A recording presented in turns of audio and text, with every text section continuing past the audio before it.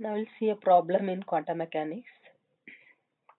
And the problem is the Hamiltonian of the system is given by h is equal to minus h cross square divided by 2m d squared by dx squared minus a delta x, where a is a constant, delta x is the Dirac delta function. Estimate the ground state energy of the system using a Gaussian trial function. This problem I have taken it from Quantum Mechanics by Aruldas. So here you are using the trial wave function, so you are using variation principle,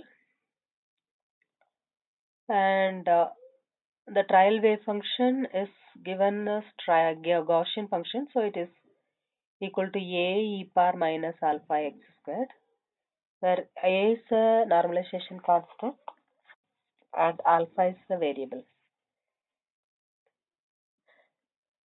So Hamiltonian is also given,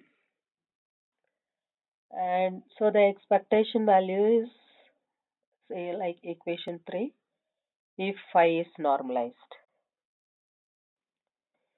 So you take the trial wave function, you normalize the trial wave function, and that is equating it to 1 and finding out what is the value of the normalization constant, and then we can get phi is equal to 2 alpha by pi whole power 1 by 4 e power minus alpha x squared. So this is the normalized trial wave function. Now if take the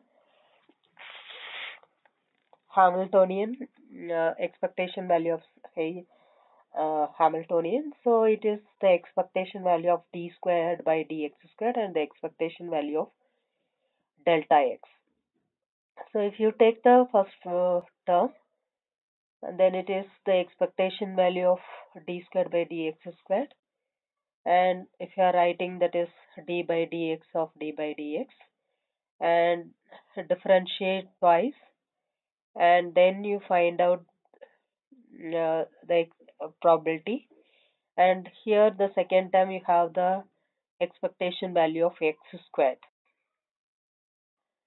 So this is the derivation how to find out the expectation value of x squared. Otherwise there are some standard integrals are available. From that also you can derive. So if you derive like this, then it is x squared integral x squared e power minus 2 alpha x squared dx is 1 by 4 alpha square root of pi by 4 2 alpha. So if you substitute all these, the expectation value of d squared by dx squared is minus alpha. Now if you take the second term, that is the expectation value of delta function, and if you take minus integral from minus infinity to infinity, delta function with f of x dx is f of 0. So if you use this formula, then we can get the expectation value of delta function is 2 alpha by pi whole power half. Now if you substitute all this value, the expectation value of the Hamiltonian is minus h cross square divided by 2m alpha minus alpha 2 alpha by pi whole power half. So in the variation principle, you have to minimize this with respect to alpha. So differentiate this with respect to alpha and making it to 0 and find out the value of alpha. So alpha is 2a squared by m by pi h cross square whole power half. Now you substitute this value, then we can get E is equal to minus a squared m by pi h cross squared. So this is the value of energy. Thank you.